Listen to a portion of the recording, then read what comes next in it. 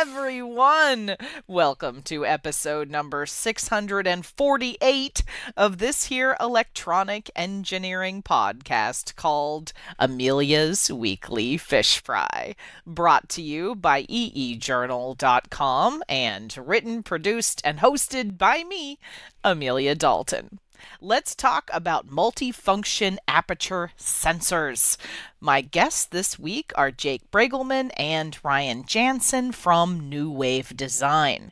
Jake, Ryan, and I explore the benefits, challenges, and the future of these types of sensors, and what we should expect for the next generation of multifunction aperture architecture.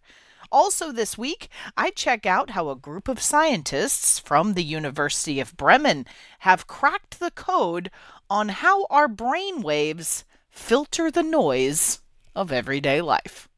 But first, please welcome Jake and Ryan to Fish Fry. Hi, Jake. Thank you so much for joining me. Yeah, thank you for having me. Absolutely. And hi, Ryan. Thank you for joining me. Hi, thanks as well. We're happy to be here. Excellent. Okay, so first, Jake, we're talking about unlocking multifunction aperture sensors for next generation defense systems today. But before we dig into the details, tell my audience a bit about New Wave Design.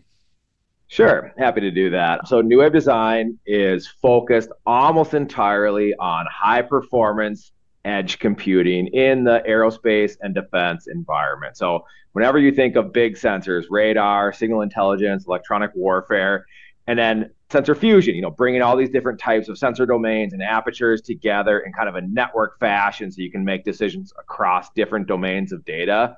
That's where New Wave really focuses. Big, kind of heavy duty sensor processing, but in rugged, edge type platforms, often military, defense, aerospace types of applications. Fantastic. Now, Ryan, before we go much further, for my audience who may not know, what are multifunction aperture sensors and what are the biggest benefits of this kind of sensor?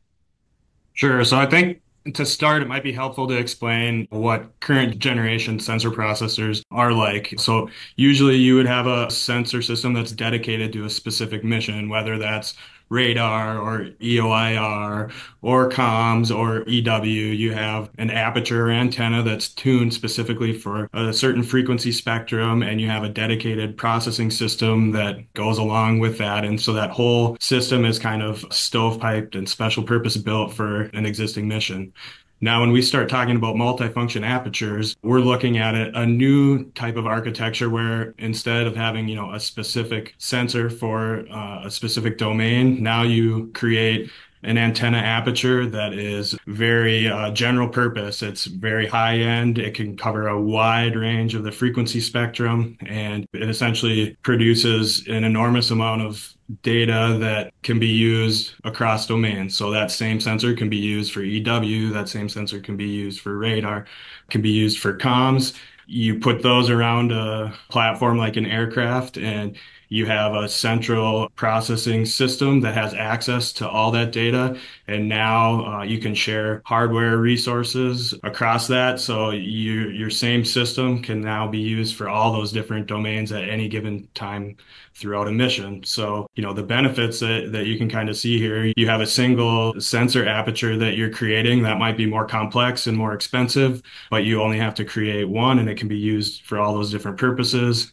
You have access to all the data at the central computing system. It benefits things, like sensor fusion. You can access all the data at any given time. Another big benefit we see as well is you can share your computing resources. So in that old architecture, you had kind of repeat computing systems and they might not all be in use at the same time. So now you can put enough computing resource on your platform that can be shared depending on what the existing mission is at any given time. So essentially, you're not wasting a bunch of computing resource that's sitting idle for a majority of the mission. So those are some of the benefits that we see in this architecture. Cool. Now, what should we expect for the next generation of MFA architecture? So, I'll jump in on that one first and kind of tag on to Ryan's previous answer because there's one more benefit that I'd like to throw in that's not technical at all, but it's actually supply chain related, which is as you go to MFA sensors and then processors that are these multi-domain processors, I think there's a huge supply chain benefit for our DoD customers, which is they're kind of opening up the architecture such that they may procure sensor front ends, sensor processors, and then sensor algorithm and software applications from different vendors, different suppliers, kind of different ecosystems. That's a huge benefit to the end customer. That's not necessarily just technical, but it's also supply chain related, as how you're going to procure all these different things and get different people involved with providing value essentially into these sensor systems. And why I jumped in there is because your next question is kind of like, well, what are we going to expect on the architecture? And I think those two things go hand in hand, which is now you're kind of creating a standards-based, an open standards-based separation between sensor front end, sensor processor, processing hardware, data processing infrastructure, and then algorithms and software and applications that you're going to run on that hardware using that data. You can kind of see there's three different pools of vendors. Now, some of them might be the same people, but some of them might be different. So I think benefit and architecture is kind of going together there. And it's not just technical, it's also kind of supply chain related. Ryan, I definitely want to turn that back over to you here, though, on the MFA architecture in general. So Yeah, so I mean, I think another thing that we expect to see going forward and we're really excited about, and it kind of adds on to what Jake was saying, how, different groups can participate in this ecosystem and add what value they have. If this is done right, we hopefully have a system, with the sensors that are covering a huge range of the spectrum. So you should have access to all the sensor data you need. If done right, your processing system should be done in a very flexible manner, providing you access to lots of different heterogeneous computing elements.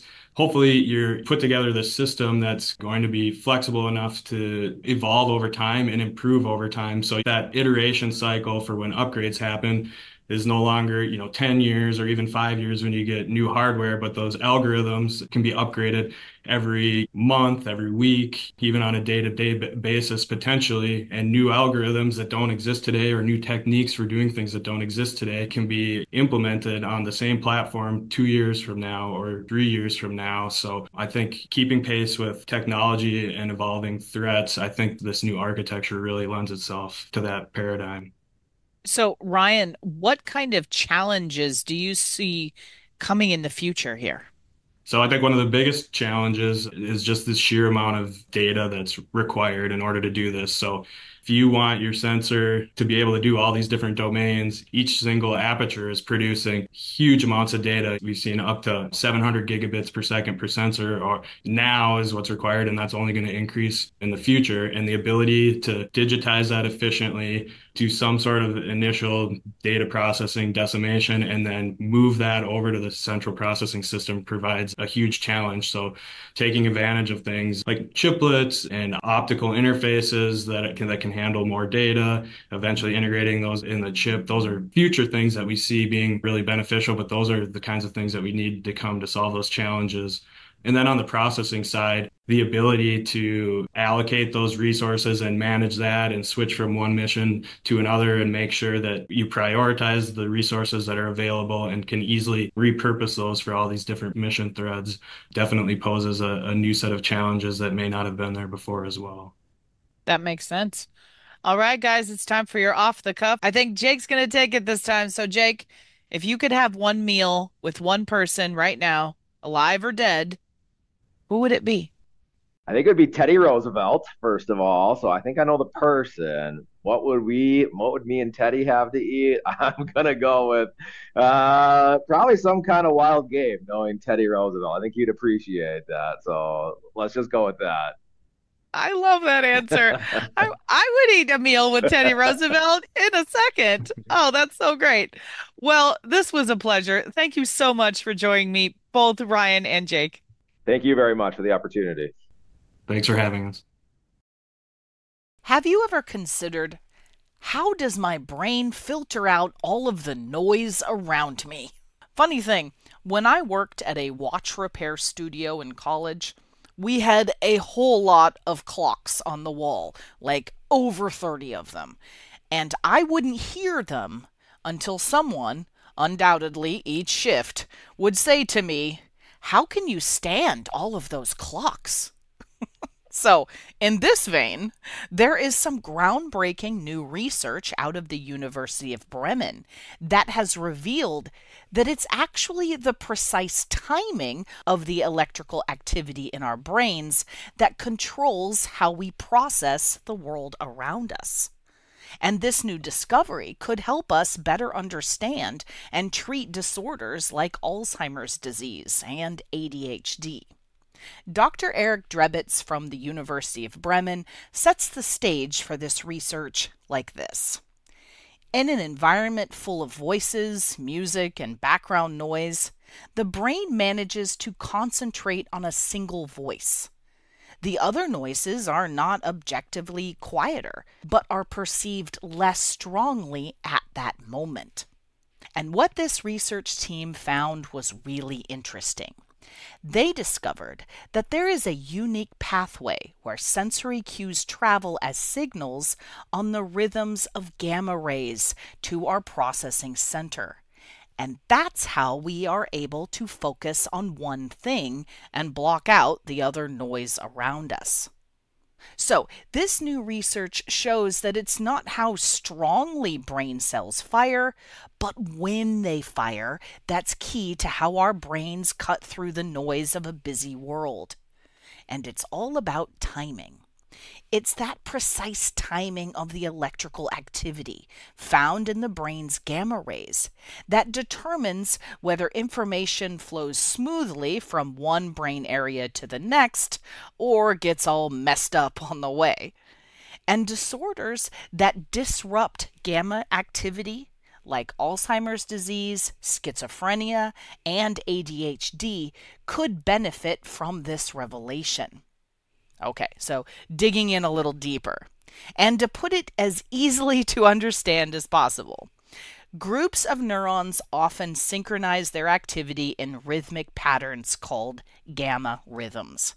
And these rhythms oscillate from 30 to 90 times per minute. Previous research has shown that when these gamma waves align between brain regions, that communication improves. But until now, it wasn't understood if this alignment drives targeted prioritization or if it's just a byproduct of other changes. Dr. Drebitz further explains their research like this.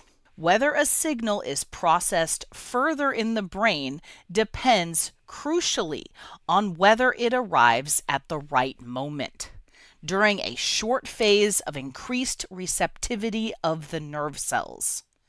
Nerve cells do not work continuously, but in rapid cycles. They are particularly active and receptive for a few milliseconds, followed by a window of lower activity and excitability.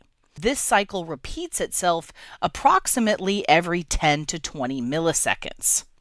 Only when a signal arrived shortly before the peak of this active phase did it change the behavior of the neurons. So, in other words, instead of equal signal boost across the board, our brains use gamma rhythms like a timing gate. Inputs that arrive in sync with the rhythm are amplified, while those that come in at the wrong moment were ignored or at least dampened. It's this timing mechanism that's key, that allows our brains to pick out a single voice in a noisy room, or to focus on a single object. When these rhythms are disturbed, those signals may arrive out of step or fail to get through at all. And that can lead to disorders like ADHD, schizophrenia, and Alzheimer's disease. Overall, this new research shows that well-functioning cognition has everything to do with timing. The brain's rhythms set the beat, and information flows best when the signals align with peak activity in the nerve cells. This discovery could also lead to the development of novel interventions to improve attention and memory, and also possibly lead to brain-computer interface technology that could enhance selective processing and storing of information. Cool, right? So, if you'd like even more information about new wave design or this new brainwave research, I've included a slew of links below the player on this week's fish frying page on eejournal.com. Hey, have you checked out EE Journal on social media yet? Well, you should. You can find us at facebook.com/EEJournal. If LinkedIn is more your thing, I dig it. You can follow us or me on LinkedIn as well. And we are also on Blue Sky Social and Mastodon too. And we have a YouTube channel, youtube.com/EEJournal. Folks, it is chock full of all kinds of techie videos, including our very popular Chalk Talk webcast series, hosted by me, and our animated series called Libby's Lab. And of course, you can subscribe to our EE Journal YouTube channel as well. Thank you everyone for tuning in. If you know of any cool new technology or heck you just want to chat, shoot me a line at Amelia, that's Amelia, at eejournal.com, or post a comment on our forums on EE Journal. For the week of September 5th, 2025, I'm Amelia Dalton, and you've been fried.